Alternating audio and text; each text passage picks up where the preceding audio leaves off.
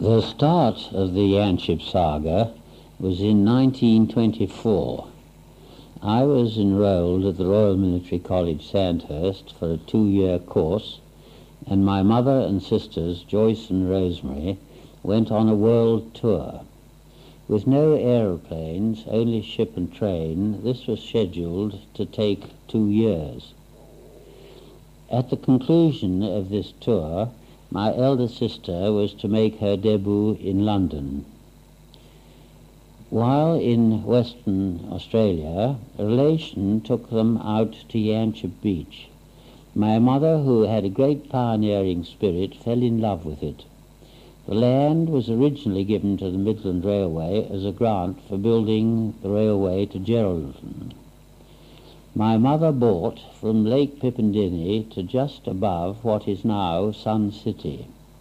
This, of course, included the 40-acre reserve at the beach. In extent, it was about 14.5 miles from north to south, 7 miles across at the south end, and 2.5 at the north end. In all, about 23,000 acres. Too big to be a farm, and not big enough for a station, so Yanchep Estate came into being. In the Australian summer of 1926, the start of building the house saw my mother and sisters camped in tents while the house was erected. The design was simple. In the center, 2 equally sized rooms, one the dining room and the other the drawing room, and they led out of each other.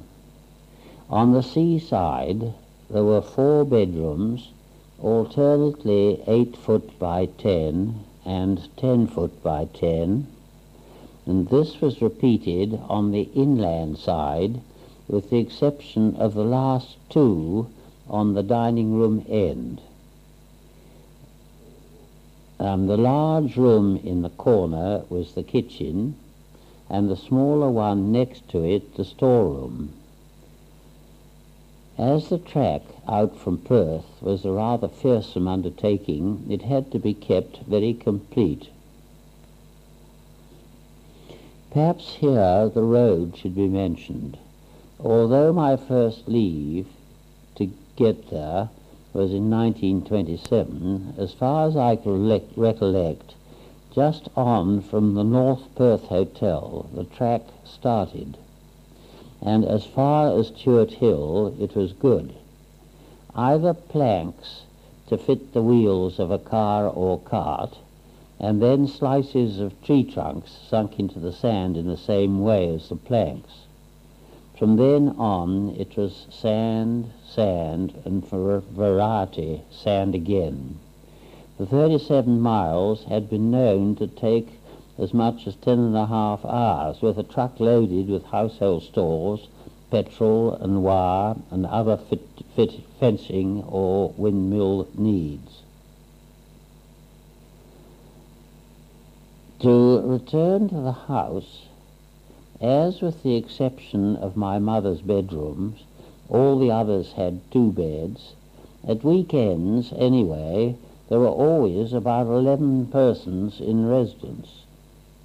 The house was situated just north of the reserve in a small hollow which had the benefit of a shallow well with wonderful water, obtainable by a donkey-tail pump. When I took up permanent residence in 1937, I put tanks in the hill and a mill, and we had running water.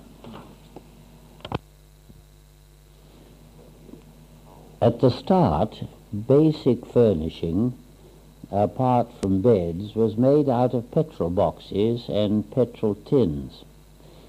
There were 2 4-gallon tins of petrol in each wooden case, and with the side of the tin cut out and replaced in the box without its top, you had ready-made drawers. Even with a handle, where the petrol tins could have been lifted before they were converted. The boxes could be added to each other upright or sideways, and so you had a variety of shapes of furniture. Later on, gradually, dressing tables, wardrobes, and other furnishings were gradually introduced.